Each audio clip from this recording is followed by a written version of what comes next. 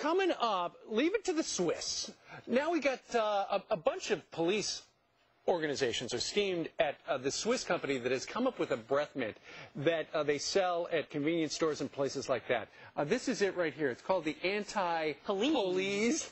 Maybe that's why they're mad. Maybe that's why they're mad. And here's what it does.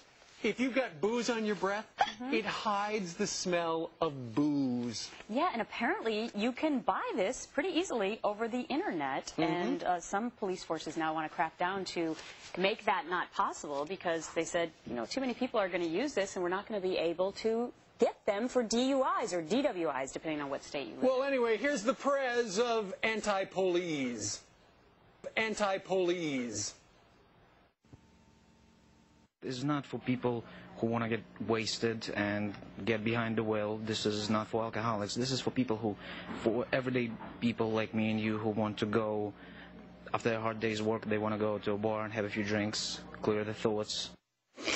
Well, apparently it also gets rid of bad breath in general, like if you eat a lot of garlic or if you're a smoker.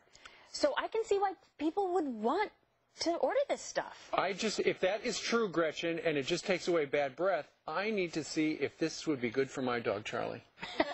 At our house, our dog, Charlie, has got the worst breath. Yeah.